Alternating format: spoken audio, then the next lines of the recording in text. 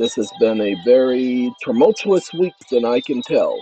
And it isn't no one event or two events, it's just a culmination of all the days piling in at once.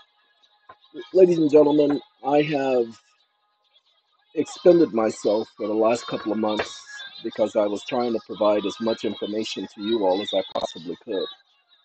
And I may have overdone it. You may have overdone it. Yeah, I may have overdone it. What you overdo? Well, a couple of library books. Oh, come on, would you stop that? Well, you asked a dumb question. Um, Ladies and gentlemen, we got some things we want to talk about, but like I said, I have a routine now. We're going to type in something. This ain't got nothing to do with what we're going to be talking about in a minute, the reason for this video. But watch this.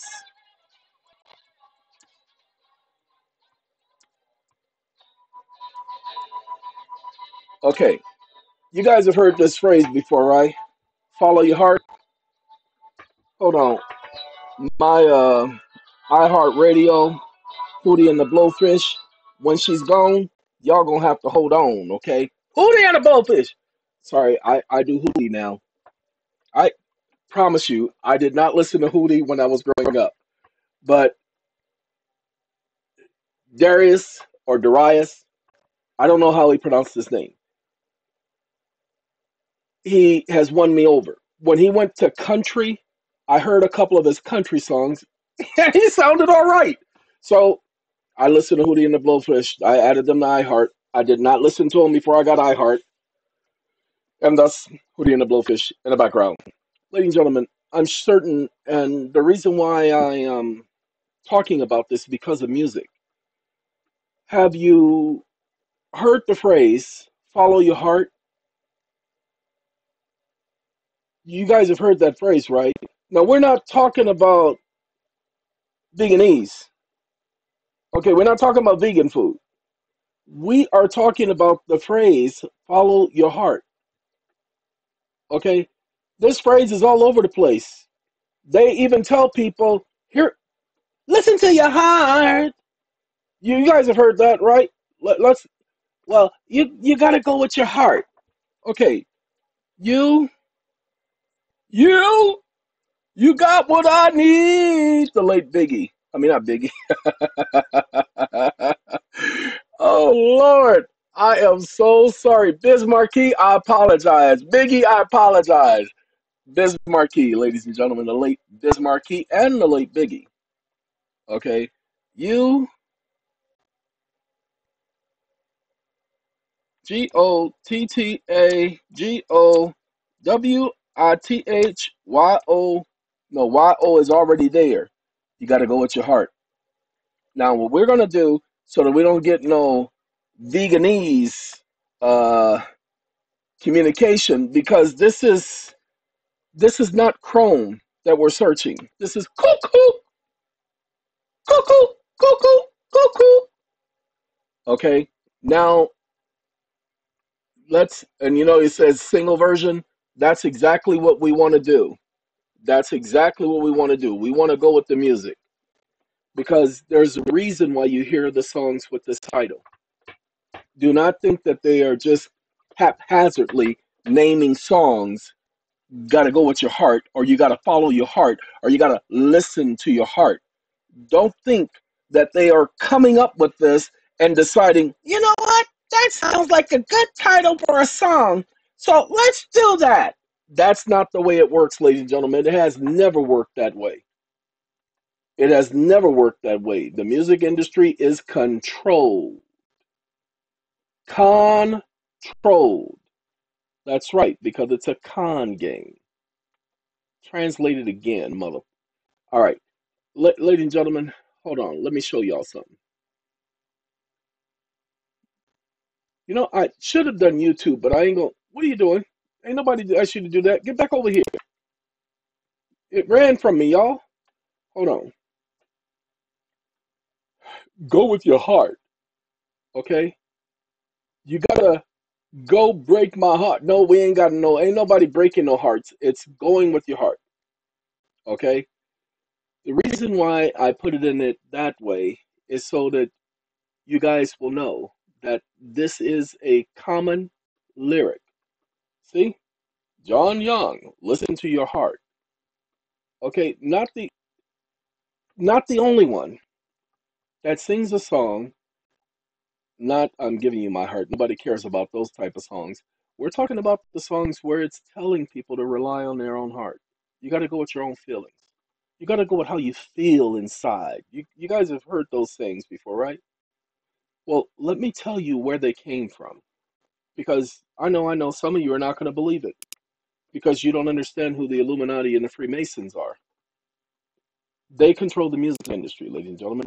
They control the music industry so much they keep pumping this stuff into people's heads. You keep repeating something over and over and over and over and over and over and over and over and over and over, and over again, and eventually everybody will believe it. Terrorist bombings, 9/11, terrorist attack, 9/11, terrorist attack, 9/11, Al Qaeda, 9/11, terrorist attack, 9/11, 9/11. Oh no, that was the worst day in what they did was so terrible. For weeks, they continued to say the same thing 24 hours a day on every news channel, repeating the same words. It's called conditioning, ladies and gentlemen. Let's show you where conditioning comes from. This is taken from the book of Jeremiah. The book of Jeremiah, ladies and gentlemen. Jeremiah he wasn't a bullfrog. I met Jeremiah. Jeremiah was nobody's bullfrog. 17th chapter, verse number 9. Pay attention, y'all. The heart is more treacherous. That's right. Your heart is deceitful. The heart is more treacherous than anything else and is deceptive.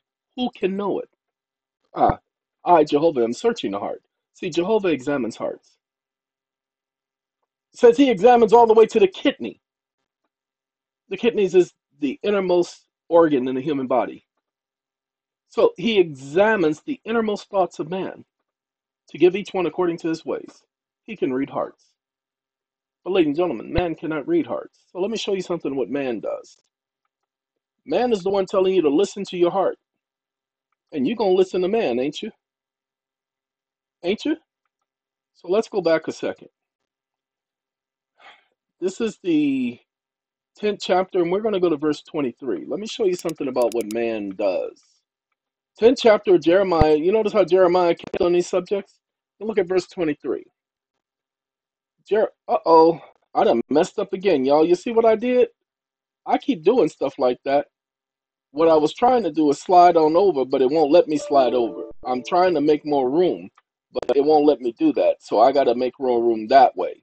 Okay, we can go back down to 23. Jeremiah says, I well know, O Jehovah, that man's way does not belong to him. It does not belong to man who is walking even to direct his step. Ladies and gentlemen, how many times have you made a misstep? We call them mistakes, but they are missteps. How many times have you made a mistake? How many? I've made many of them. And I'm not afraid to admit that because I am man. Hear me roar! Anyway, ladies and gentlemen, because I am imperfect, I am man. And I've made many missteps, which is why I rely on this person right here to guide my steps. Why? Because I am not capable of guiding my own steps. I know that. You see, that's where knowledge comes from. That's where growth comes from. That's where wisdom comes from. Recognizing your limitations. Don't take my word for it. Go and do your research on that. You'll become the wisest person in your group once you recognize what your limits are. Well, what if everybody else recognizes what their limits are? Then that means that everybody's wise? You better believe it. The reason why I'm showing this to you guys is because I keep doing videos telling people, hey, this is what you need to do. And the first thing people will say, well, I already done tried that. And ladies and gentlemen, let me help you out. Ain't nobody asked anybody what they already done tried. You did not hear me say in any video, what have you tried already? Have you tried this? Well, why not try this? We are not seeing what sticks to the wall. Okay? It just ain't that. Now, this is what I wanted. Oh, hey, you guys, I want to tell you something. Do y'all know the Pirate Bay is back? PirateBay.org. ThePirateBay.org is back. Did y'all know that?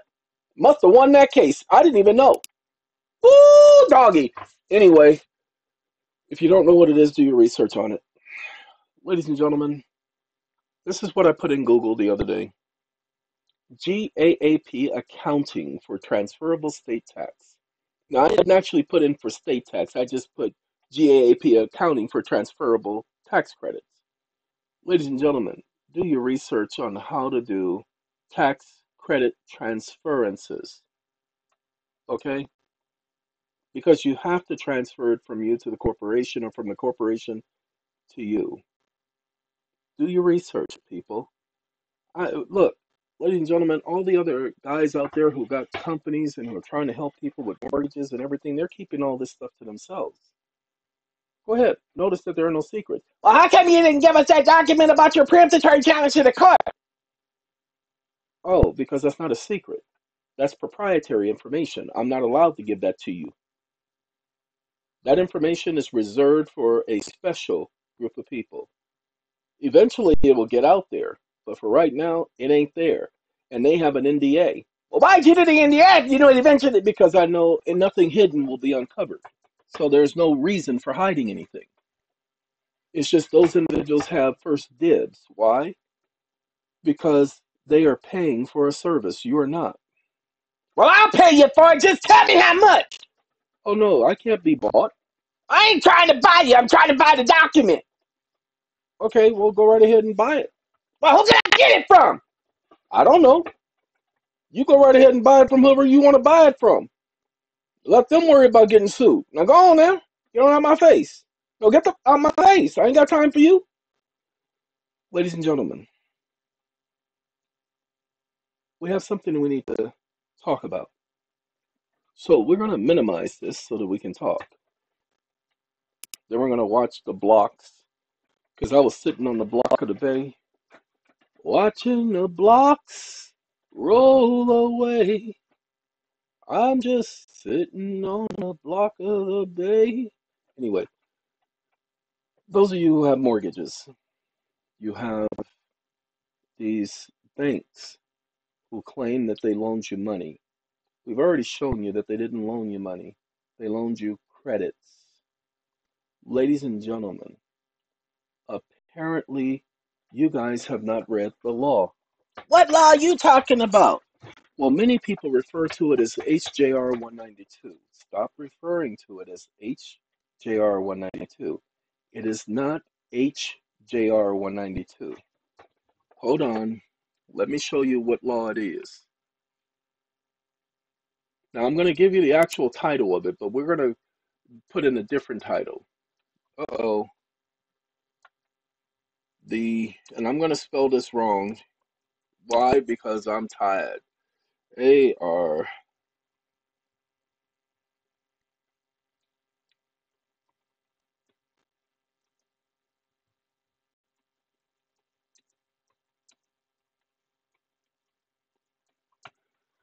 All right.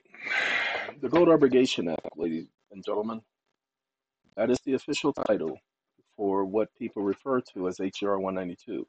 HJR 192 was repealed because you can repeal a resolution, but you can't repeal a congressional act. There is two, I didn't say arbitration. Oh, God. See, I said abrogation. Oh, that's an S. I wasn't, uh, let's see if it got it. The Gold Act of 1933. No, I don't think it's the Gold Act. Give me my word. Spell my word correctly. Oh, let's say yeah. Hold on. He's just gonna let it look for it.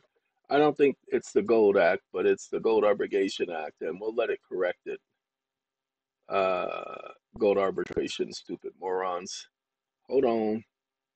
Give me a second. I'll find it and I'll be right back. It's okay. I was gonna get it right eventually. And what I mean by eventually, let me uh-oh, I just messed up. I'm on my I'm on my cell phone, so I just messed up. So I've been trying to do that right there. Do you see this? Now, this person wrote this on June 5th, 2017. So we're going to go here. This is a .com, and I usually tell you guys to stay away from .com, but they're going to explain it to you. And the problem is, there is nothing here on this page that talks about, I put the R in the wrong place. That was the issue. Abrogation means to get rid of. So they got rid of the gold clause in the Constitution. Did Congress have the authority to do that? Well, Congress had the authority to regulate commerce. The gold clause wasn't commerce. It says that Congress could not make anything other than such and such legal tender. So the Supreme Court reasoned, and so did Congress. We got the right to do whatever we want. And what you gonna do about it is what they said. Well, ladies and gentlemen, we're here to say, well, no, we're glad you got rid of the gold. Thank you. Thank you. Ladies and gentlemen, you are going to stop saying HJR 192 in court. HJR 192, just like the case where we told you the person was using 12 USC 95B, which doesn't exist anymore. It's been transferred to a different section of the code. And so the court ignored everything else he was saying because he used an invalid code. So stop using the stupid code. Okay? Stop using a stupid code. I'm waiting to explain this to you guys, ladies and gentlemen, so that you get it.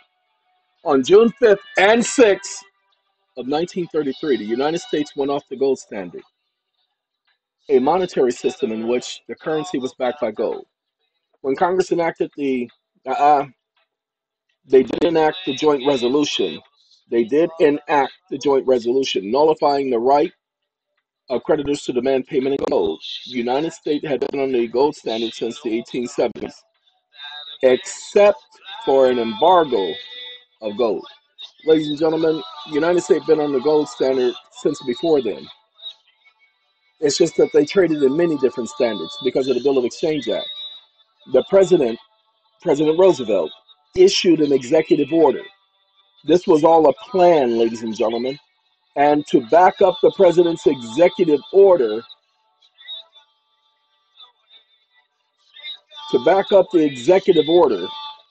Congress enacted an act. The executive order has not been repealed, people. So do yourself a favor. Go and pull the executive order. What's the number of the executive order? Oh, God. Sorry, ladies and gentlemen. This is what happens when you go to sites like this. They do stupid things like this.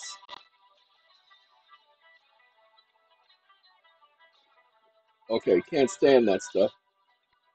Ladies and gentlemen, we'll show you the executive order in a second, okay? I'm going to read just a little bit more. On June 5th, 1933, the United States went off the gold standard. The monetary system, which currency was backed by gold.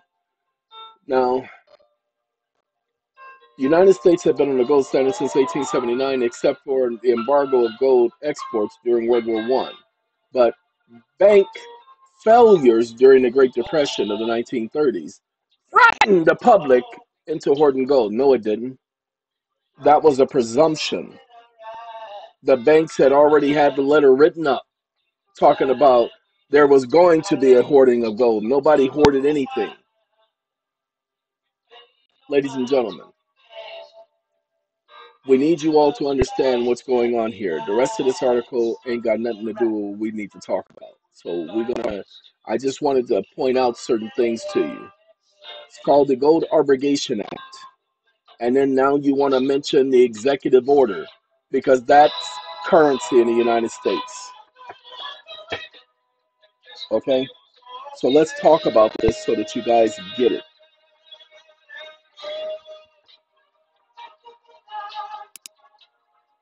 I got to make sure I don't click on anything because then we'll be here all day. We don't want those comments. See, those comments take us off subject. So let me put us back on subject because there it is right there. Executive Order 6102. Wikipedia is going to tell you.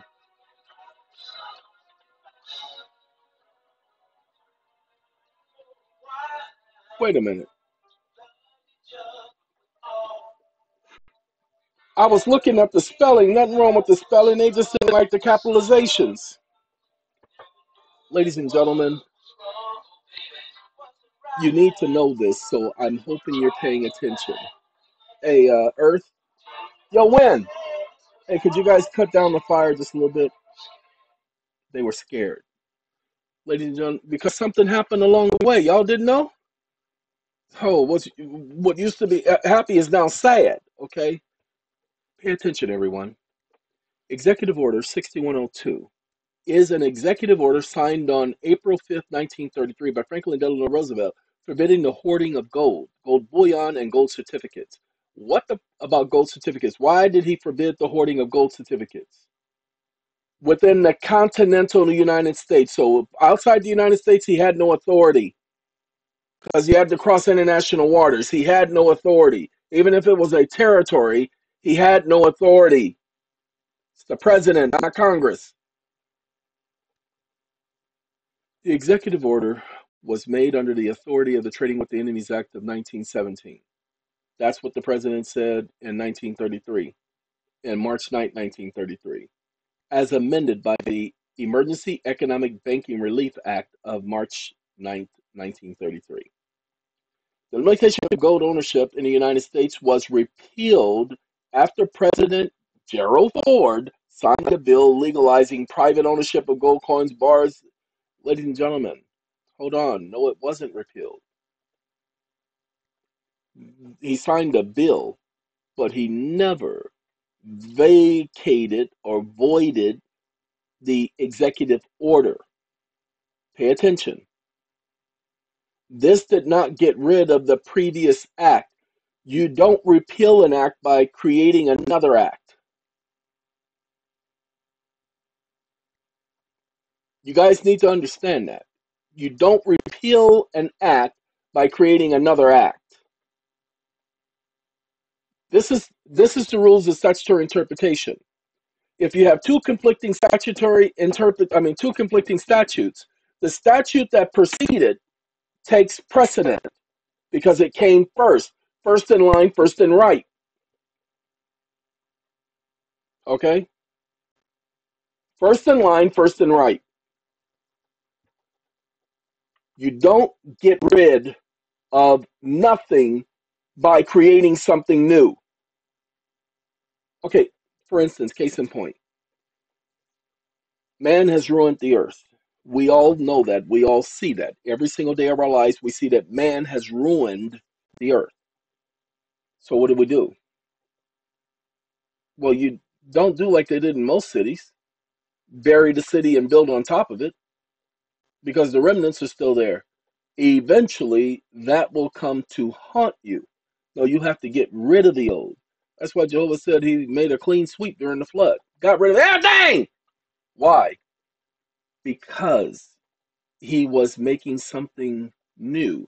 And that's why Book of Revelation makes it clear that he's making something new. A new heavens and a new earth. Not a literal new heavens, a figurative new heavens and a figurative new earth. Because there's nothing wrong with the earth. It is man upon the earth that's a problem.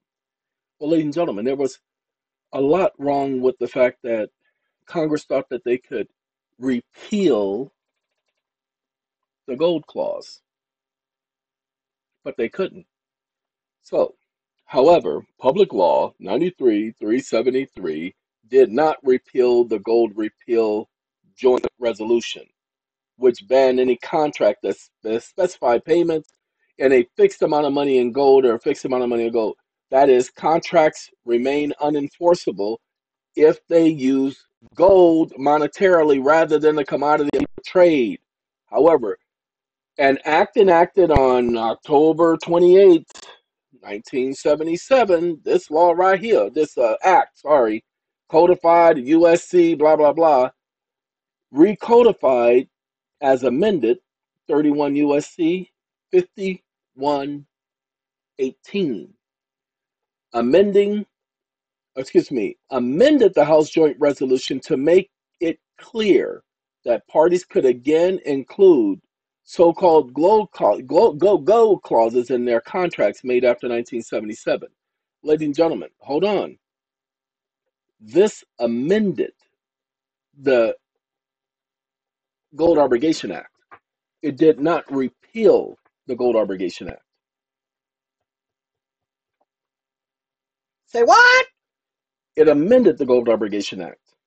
So let's go back to the presidential order. Okay? I don't care about hoaxes. We can care less. I want the House Joint, not the House Joint Resolution. I want the executive order for the president. That's where we're going. Normally, I would go to the actual amendment because I'm going to tell you guys to go to the amendment because I promise you, your remedy is in the amendment. Ladies and gentlemen, I need you to pay attention to what I just said. I promise you, your remedy is in the amendment.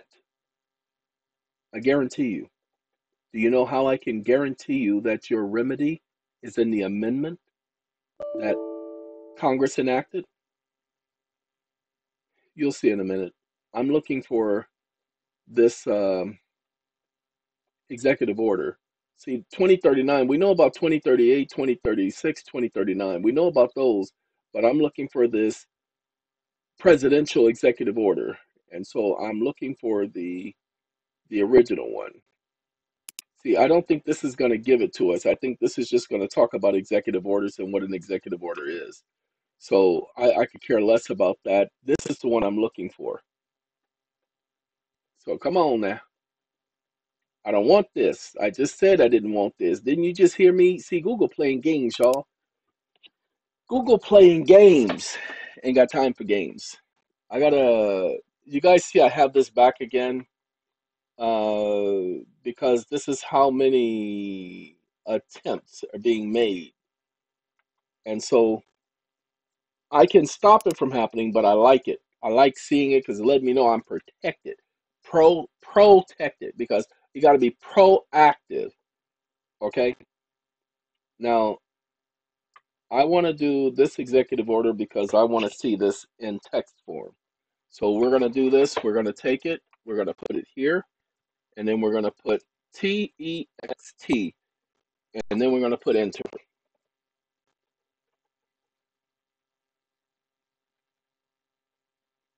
Okay. Hey, look at that. It's education. University of Santa Barbara, California, Santa Barbara. Really? I think that's Santa Barbara. I don't know. Don't know. Let's see. Ladies and gentlemen, this is what I want you to do. I need you to pull this executive order plus the amendment to Title 31, Section 5118, 5118. That amendment that was done. I know I'm beating around the bush because you guys, you can't just get to the end of the runway. You have to start someplace. You can't start at the end. You got to start at the beginning. Requiring gold bullion, gold certificates to be delivered to the government. To be delivered to who? To be delivered to the government. By virtue of the authority vested in me, Section 5B of the Act of October 6, 1917, the very same act that they amended on March 9th, ladies and gentlemen, as amended by Section 2 of the Act of March 9, 1933, entitled an act to provide for the relief of the existing national emergency, two very big words, in banking and for other purposes, in which a mandatory act Congress declared that a serious emergency existed. Two-thirds government, ladies and gentlemen, Congress and the president joining together. I, Franklin D. Roosevelt, President of the United States of America, do declare that said national emergency still continues to exist and pursuant to said section, do hereby prohibit the hoarding of gold bullion, gold certificates within the continental United States by individuals, partnerships, associations, corporations, and hereby prescribe the following regulations for carrying out the purpose of this order. For the purpose of this regulation, the term hoarding shall mean blah, blah, blah. All persons are hereby required to deliver. Number A, such amounts of gold. Number B, gold coin. Number C, gold coin and bullion. Number D, gold coin and bullion. Number 3, until otherwise ordered, any person becoming the owner of any gold coin, bullion, or certificates after April 28, 1933. If you had it before 1933, April 28, you'd be okay. Shall within 3 days after receipt thereof deliver the same in the same manner prescribed in Section 2, unless such gold coin, gold bullion, gold certificates are held for any of the purposes specified in paragraph A, B, and C of Section 2, or unless such gold or gold bullion is held for the purposes specified in Section D of Section 2. Okay, number Section 4. Upon receipt of the gold, Section 5, membered banks shall deliver. Section 6, the Secretary of the Treasury, out of the sum made available by the President in Section 501 of the Act of March 9, 1933. Continue. Section 7, in cases where the delivery of the gold bullion certificate. Number 8, the Secretary of the Treasury is authorized and empowered.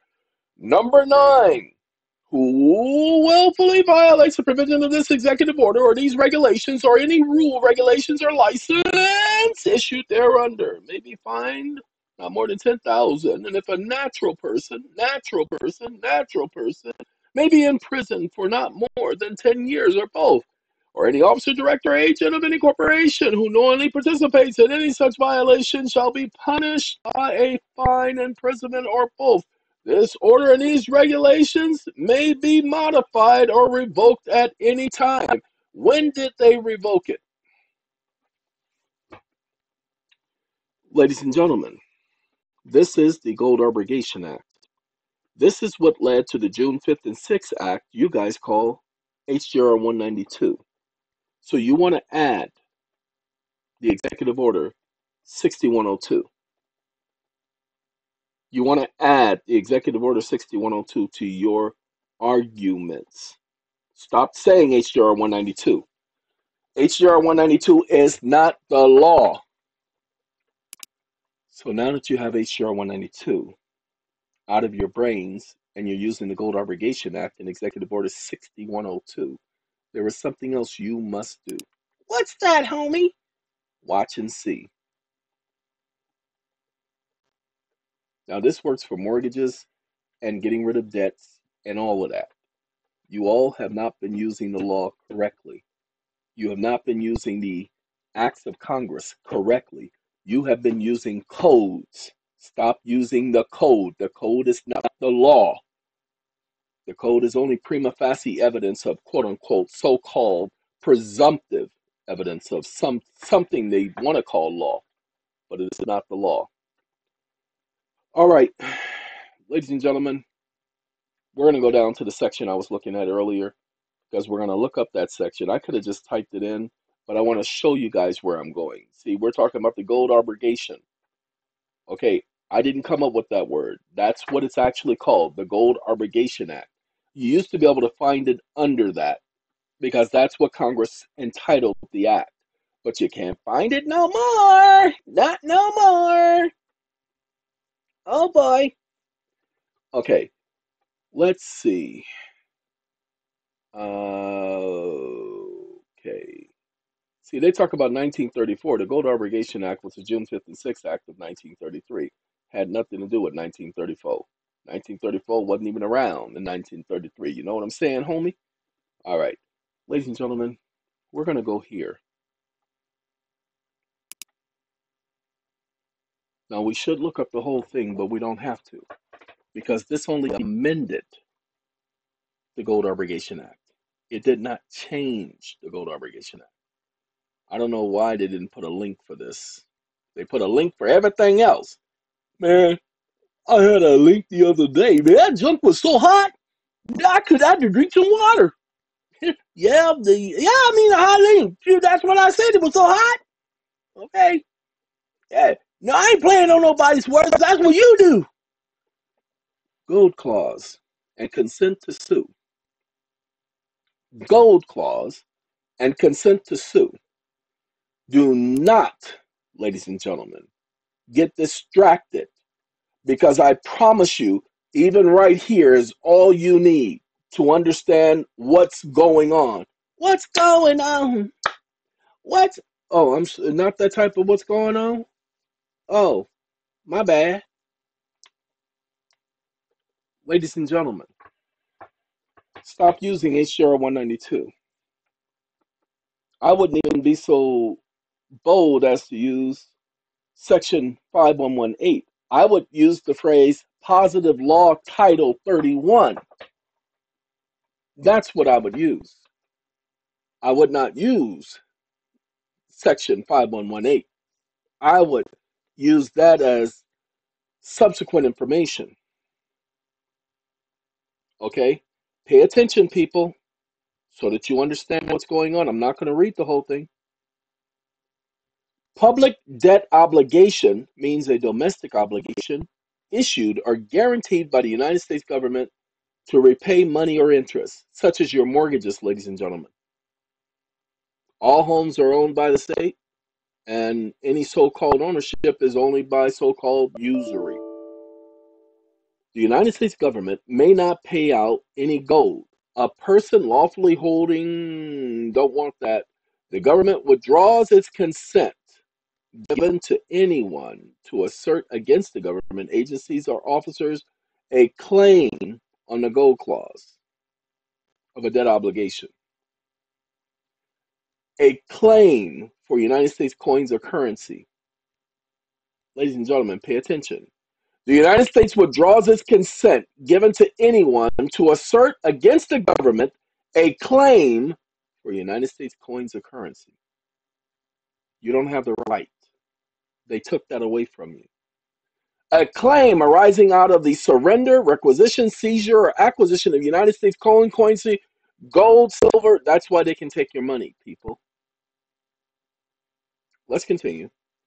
Paragraph 1 of this subsection does not apply to proceedings in which no claim is made for payment or credit in an amount greater than the face nominal value of dollars for the public obligation.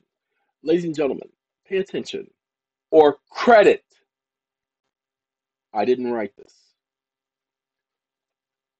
Except with consent, when consent is not withdrawn under this subsection, an amount appropriate for payment of public debt obligations for the United States coins and currency may be expended only dollar for dollar. Hold on, we ain't finished yet.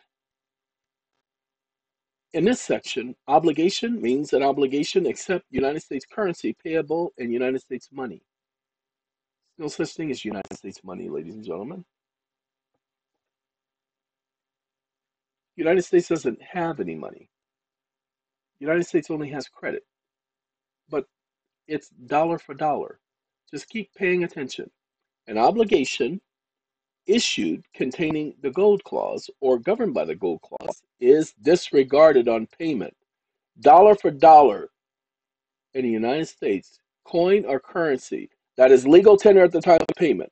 This paragraph does not apply to an obligation issued after October 27, 1977. Ladies and gentlemen, the part of the Gold Obligation Act, which many of you were referring to, HR 192, that is your best friend, is the part where it says shall be discharged upon payment, dollar for dollar. The banks are giving you credit. So you have the right to pay them back dollar for dollar in the amount for which they issued the credit. There is no law requiring you to pay more than the value of the property, the value of what's agreed. They decided to give you credit. You did not agree to receive credit. Go back and look. Go back and look at your paperwork. You did not agree to receive credit, but they gave you a Truth in Lending Act statement saying they were issuing credit. So take that Truth in Lending Act statement to court. Say, oh no, I'm not here to play games with y'all. Right here it says they gave me credits and I returned the credits to them. So I don't owe them a dime. And unless they can prove conclusively that I agreed to pay them several thousand times over what they gave me, and that I was the owner of this property before the agreement was made, and that this was the mutual understanding of the parties. Ladies and gentlemen, do you not know that a contract cannot be entered into by the parties unless they all have the same knowledge? Well, you wrote the contract. You wrote the contract. So it was your understanding, not theirs. You wrote the contract. It's your understanding, not the bank's. So do yourself a favor, ladies and gentlemen. The next time somebody tells you that they're not going to accept your payment, that they only want certified check or money order, you tell them, where did you agree to do that? Go ahead. Show me where I agreed to do that. Show me where that's part of the agreement. And while you at it, do me a favor. Show me where I gave you permission to change the loan number for this contract and create a new contract. Ladies and gentlemen, take a look at your deed of trust. Take a look at your promissory note. It has a number on there. Where on there does it give them permission to create a new number, a new account? You never gave them that permission. Start challenging the foundation. Quit bringing up these obscure arguments. Challenge the foundation. You never gave them permission to change the contract number. That means that's a new contract. You have a right to see the entire accounting plus their taxes, since they're required to file taxes. Because you believe that they sent this to the Treasury and the Treasury credited their account, that they received the exact same credits that they issued to you, plus they received more. And I have a right to bring that before the court. By the way, can't do a foreclosure on this property. Can't have a trustee. There's no mortgage. What are you talking about? There is no mortgage. This was a personal loan. This was not a mortgage. This was not a home loan. A home loan means that they actually provided the home, that they gave me the money for a home. They did not give me the money for a home. They didn't own the home. They gave me a personal loan. Go back and look at all the facts. I took the money, went through escrow, and paid a private owner. This was a private transaction. A private transaction. This was not a three-party transaction. The private owner had nothing to do with this bank, had nothing to do with this agreement. Go back. Where's their signature on this agreement? Where's their consent to this agreement? This was not an agreement with the private owner. This was a private loan. In order for this to be a home loan, that means that private owner would have to be part of this agreement. It would have to be a three-way agreement. There is no three-way agreement. The only thing the private owner agreed and consented to do was to sell me the home. They sold me the home, didn't sell it to the bank. And then the bank sitting up here doing something called a closing, forcing me to sign these documents, not giving me my keys until I sign them. That's called extortion, people. You can bring it up now because that's fraud. That's attempted fraud. They are attempting to claim that the loan is something other than it's not. Doesn't matter how they worded the law, ladies and gentlemen. It's the foundation. The foundation, if this is a home loan, then that means that they would have given me the money for the home initially. That would have been the agreement at the beginning. That the home would have been the consideration from the beginning. When I applied for the loan, the home was nowhere in sight. Not even considered by the parties. Because it wasn't a home loan. When you applied, they approved you based upon your credit worthiness. That's simple. All right, ladies and gentlemen, I hope this information proves to be beneficial to some of you. It's always been there. It has not been hiding from you. Stop using the codes, ladies and gentlemen. Start using the statutes at large because that's the statutes that the courts are bound by. They are not bound by the code, which is why it's not working for you. Look, we're going to do it one more time, then I'm going to get on out of here so that you guys get it. POSITIVE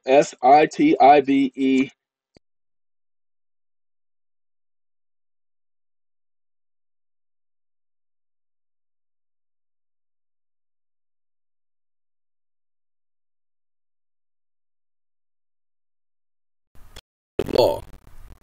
Ladies and gentlemen, a positive law title of the code is a title that has been enacted as a statute.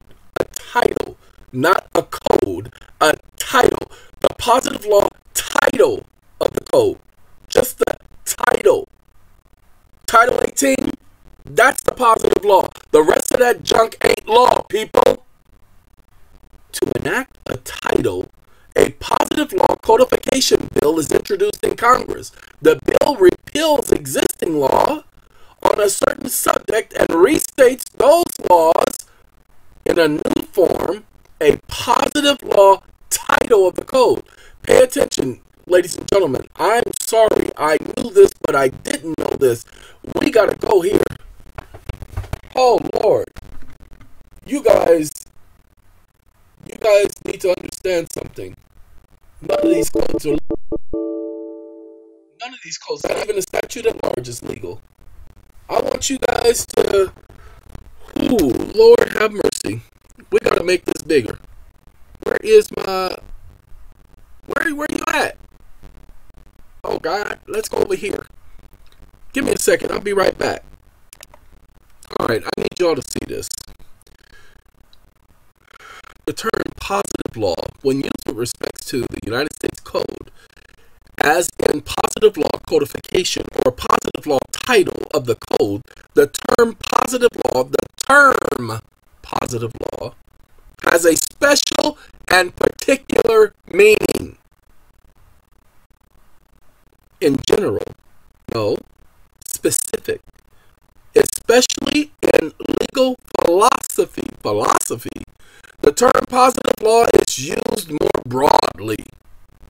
There is an overlap, to be sure, but the meaning of the term as used generally is not identical to the meaning of the term as used with respect to the code.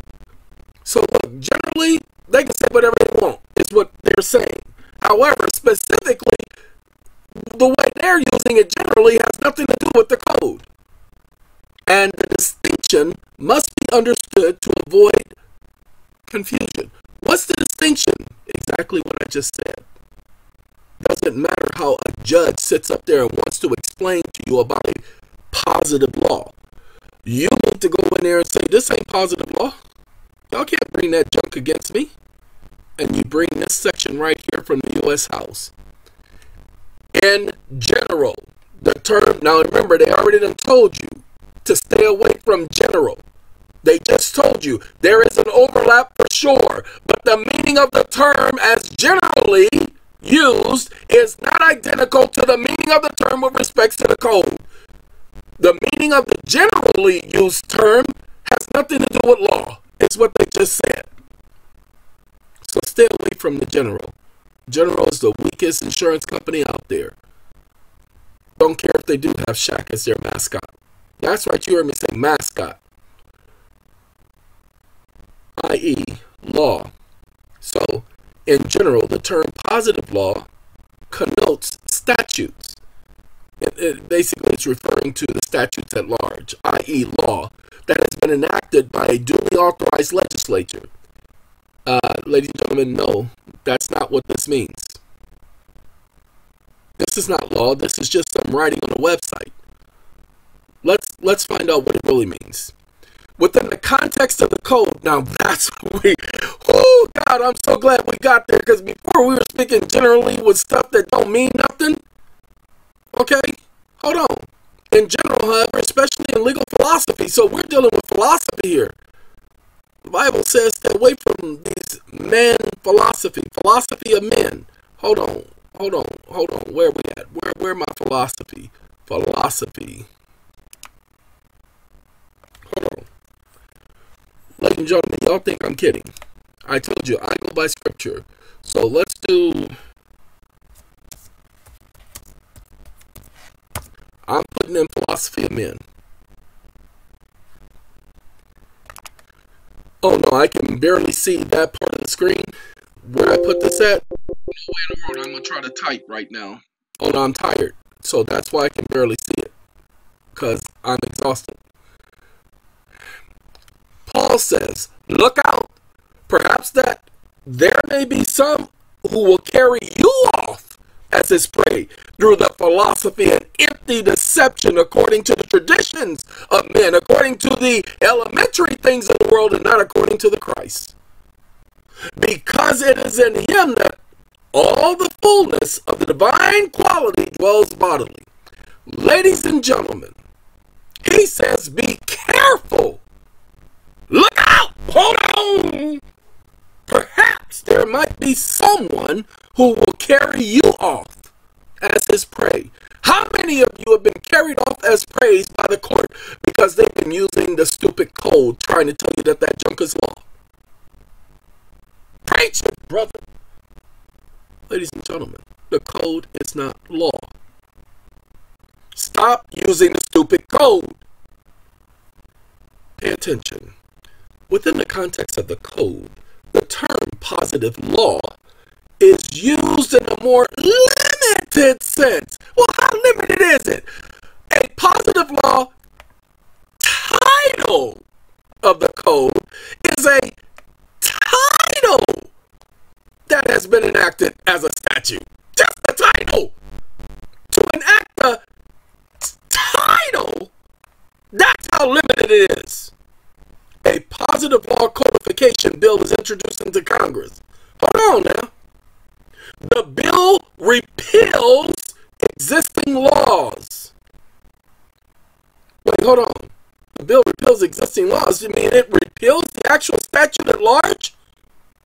The bill repeals existing laws? But hold on. The bill is not law. It's just a bill to enact a stupid title, but not the actual law. Ladies and gentlemen, go back and look. It's called Title 18. Wait, hold on. I want y'all to see, because I did not get this until just now. When I was doing this video, I'd seen it before. But watch this. Positive law. Titles. Positive law titles. Watch this. Ladies and gentlemen, it's not positive law. See, positive law codification. A positive law title is basically one law enacted by Congress in the form of a title of the code. Not the code, ladies and gentlemen. The title of the code, but not the code. Lord have mercy. And I know I wish somebody proved me wrong. About half of the titles of the code have been revised, codified, and enacted into positive law. Just the titles, ladies and gentlemen, but not the code itself. There are too many mistakes in the titles and the codes. Okay?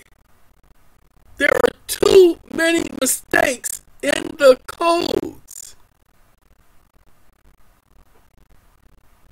See, the United States Code titles have positive and non-positive law titles. The United States Code titles, not the United States Code, but the titles, people. That stupid code junk that they be coming at y'all with is not the law.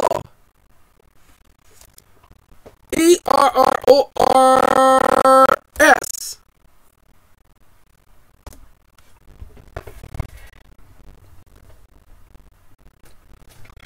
I want errors. You know I'm looking for errors.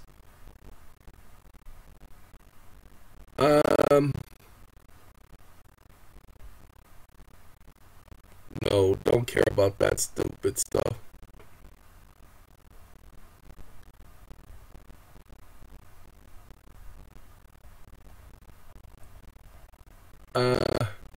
An error that does, in fact, let's see, based on artifacts that the codification process, an error that does, in fact, blah, blah, blah. I do know that there are several, I've done several videos telling you guys about the errors. Okay?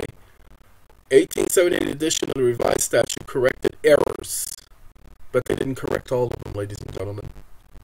There are too many errors in the code, and they know that. And they have been slow. Corrects technical errors. Yeah, whatever. Okay? Ladies and gentlemen, there are too many errors in the code, and they're too lazy to correct it. Why? Because then you would find out that that junk ain't law. Because some idiot is doing some video on YouTube telling y'all that junk ain't law. But now you have Congress telling you to enact the title. A positive law codification bill was introduced in Congress to enact the title. Just the title. The bill repeals existing law, like the statute at large. It says existing laws, like the statute at large, on a certain subject and restates those laws in a new form.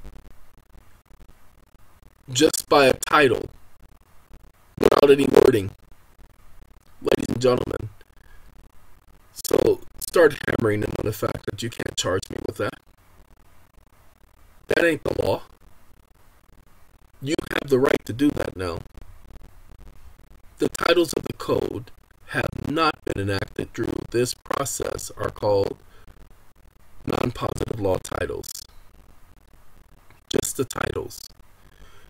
Non-positive law titles of the code are compilations of statutes.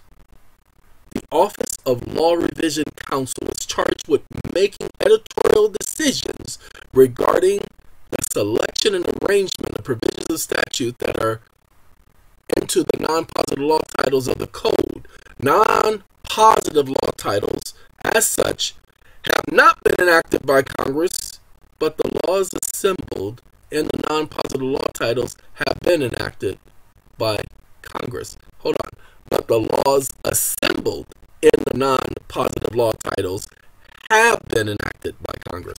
So wait, hold on. The non-positive law titles as such have not been enacted by Congress. Pay attention.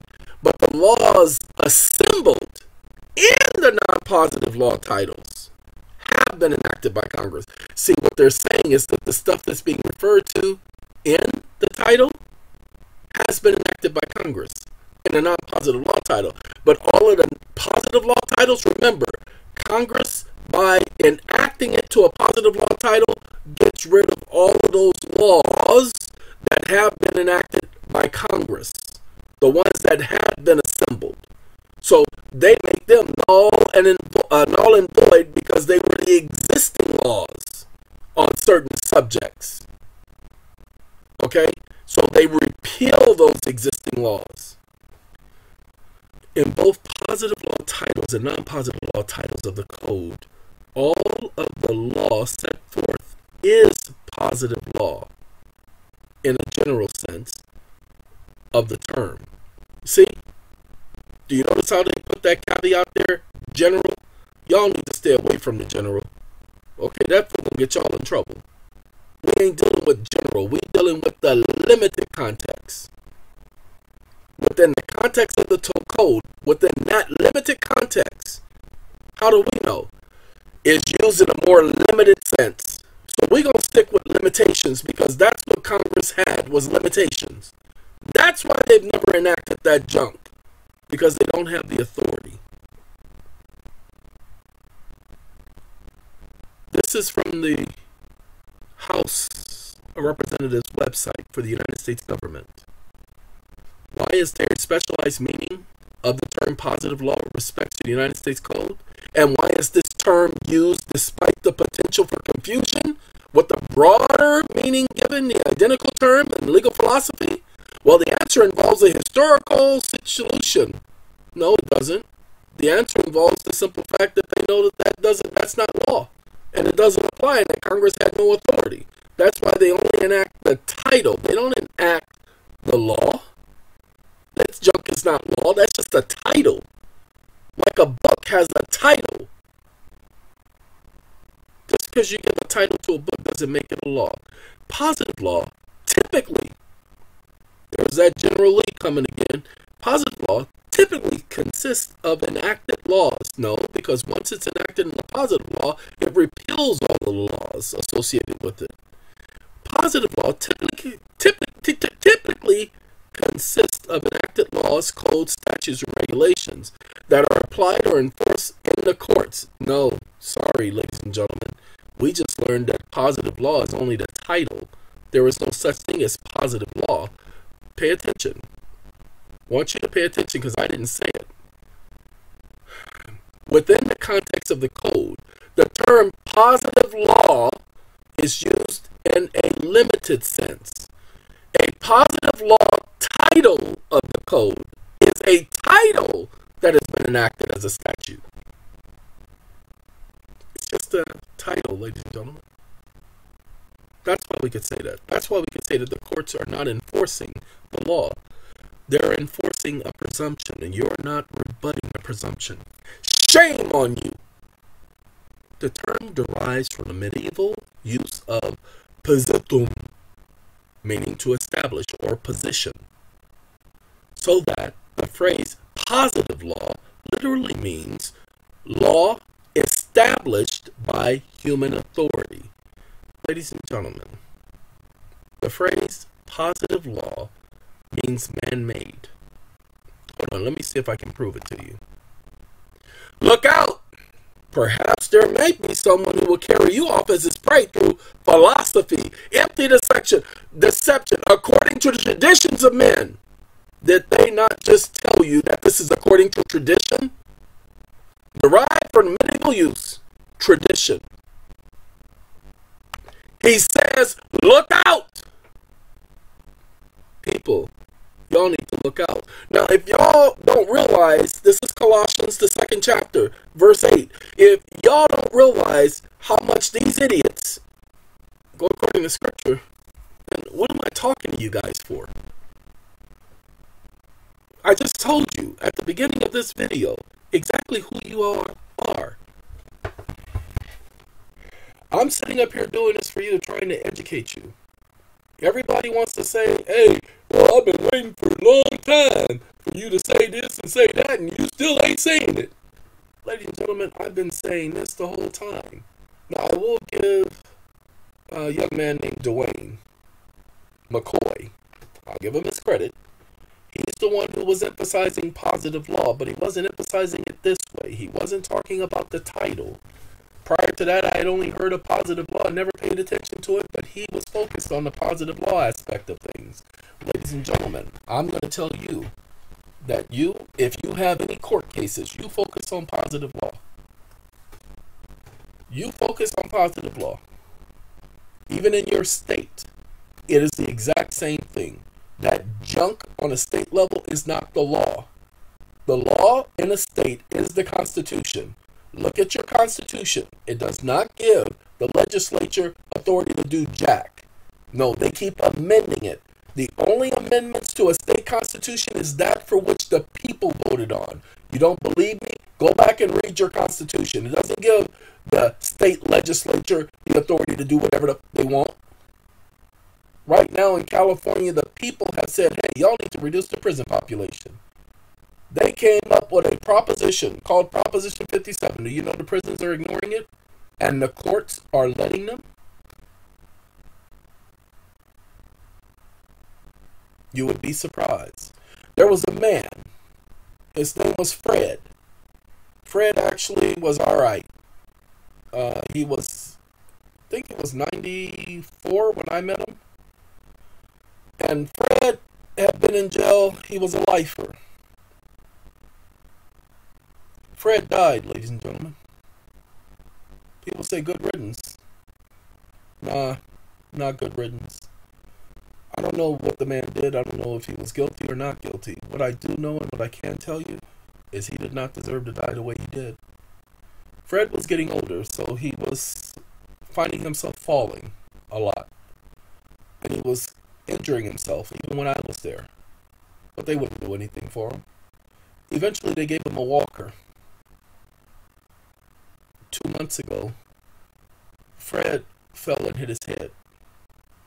He had an obvious concussion. You know what they did? They looked at him and sent him back. Go ahead and go to sleep. You ain't got to worry about it. Ladies and gentlemen, Fred is dead. And I'm not making it as a joke. I'm making it as, I'm very serious. Fred died 2 days after he fell. He received no medical treatment. Couldn't even get the information to his family because I didn't have enough information to get to his family. But I would have told them because I found out exactly what happened with Fred. There is no more social distancing in the prisons, ladies and gentlemen. They are back to doing things the way they were doing. Now, I know many of you don't care about the people who are inside these jails, but from a person who has put himself there, try to help the people in there and try to help you guys who are going to places like that, trying to make things better, trying to prove to you what you can and cannot say when walking into those things, testing out the system. Who also put their life on the line like this? Yeah, I know Mr. Diamond did. But look at that. They shot him up in front of the Superior Court building in California, Los Angeles. That's right. His name was Diamond. I haven't been able to find the case that he was involved in, but I do know of the situation. Putting himself in jail, trying to help people. And while he was on his way to court one day, I don't know what happened. I know it was probably after he had gotten out and he was going after him and suing him. Next thing you know, drive-by shooting. Downtown Los Angeles, not South Central Los Angeles. Downtown Los Angeles at the Superior Court building. Ladies and gentlemen, there are no drive-bys in downtown Los Angeles. Well, there weren't back then. That's called a hit. See, the people who go into that environment to try to help people put their lives on the line. And I will tell you the last 2 times, that's exactly what I faced. Officers, COs trying to set me up. Literally trying to set me up.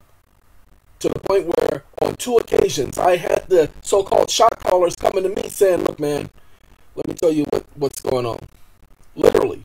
Pulling me to the side, let me tell you what's going on. This is what they're asking us to do, and I am deciding, no, we're not going to do that. Thank you, Jehovah. It wasn't his decision, that was Jehovah's decision. I'm going to tell it to you like it is because that's the God I serve. I told you, he's the one who let me know I was going to be in that environment in the first place. So if he's going to warn me in advance like I begged him and asked him for, then he's going to be the one that I'm going to rely on. But on both occasions, the individuals came to me, look, hey, I'm going to be straight with you. This is what they're asking us to do. Okay? I even had a female officer in Spanish in Puerto Rico tell all the inmates I raped an 8-year-old boy. No evidence, no proof whatsoever, no charge, but that's what she told them. Have no idea, ladies and gentlemen, the stupidity of these idiots. Now, we're not even going to stop there.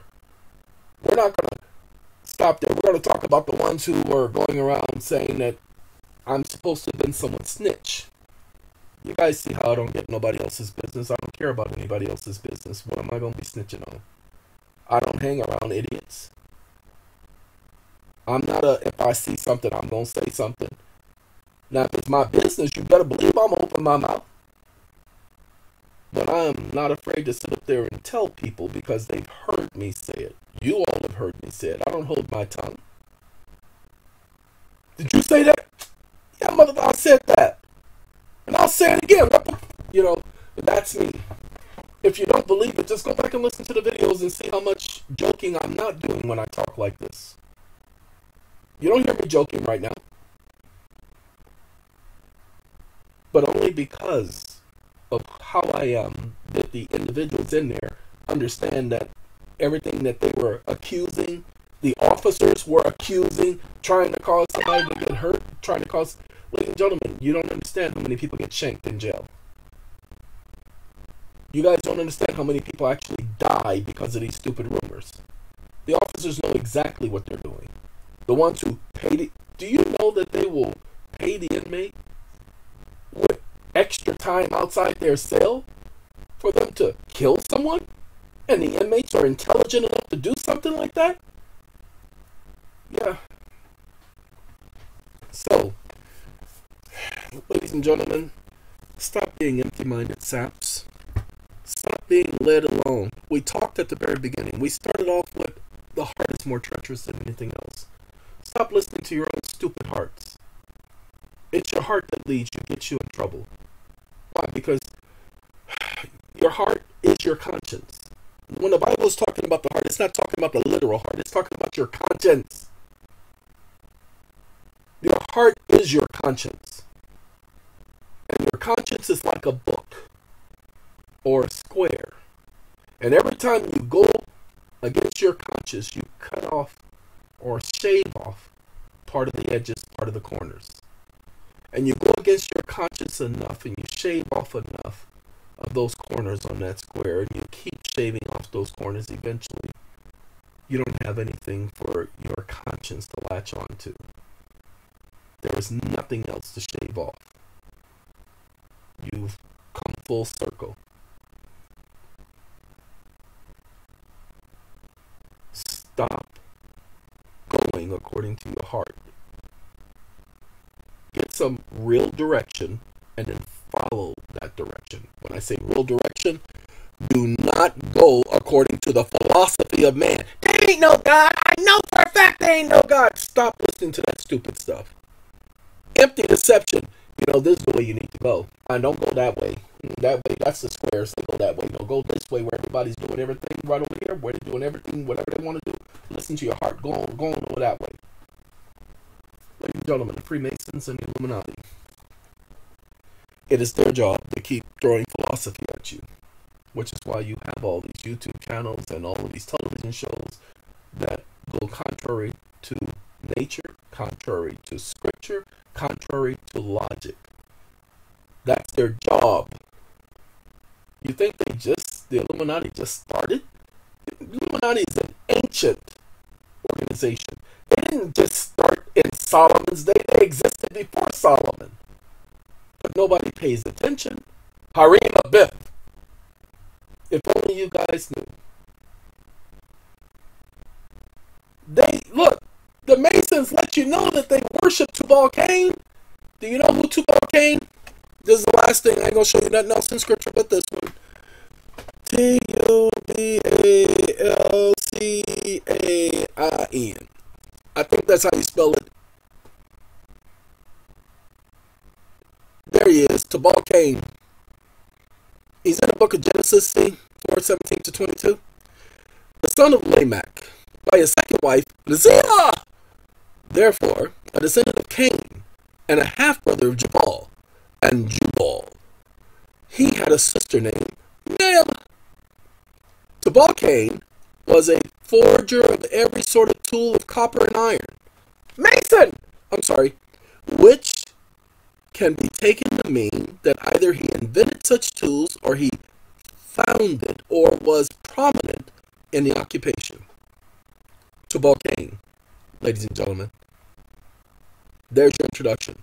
This is who the Masons worship. Tubal Cain. Stop following that empty stupidity. That's all the Bible has to say about him. But yet they worship him.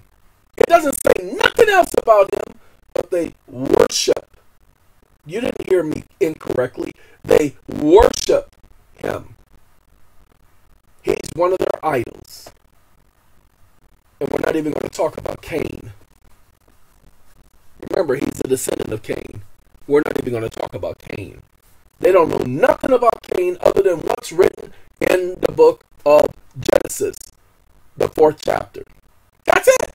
There's nothing else written about Cain. They don't know nothing else.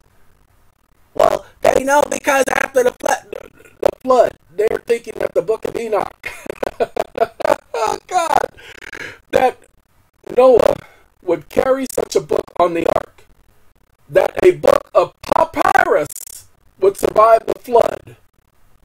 Yeah, right. Man, empty philosophy and thinking of ignorant men. Stop being misled, people. You're going into these courts, go back over this video, do your research, and start challenging them on that stupid code that they claim is a law. And do what I do. They may not know what I'm talking about, but you know exactly what I'm talking about. So I demand you prove to me what your jurisdiction is. And don't tell me no stupid statute. You had better tell me a law. You guys have heard me say that over and over again. I do say that to courts. Look at my paperwork that I put in the courts. I agree with Thomas Clark Nelson that they have never directly responded to a single piece of paper I put on the record. And they never will. All right, ladies and gentlemen, thank you for allowing me to bring to you the difference between the law and the law. Have a good night. I gotta go get some rest. Adios.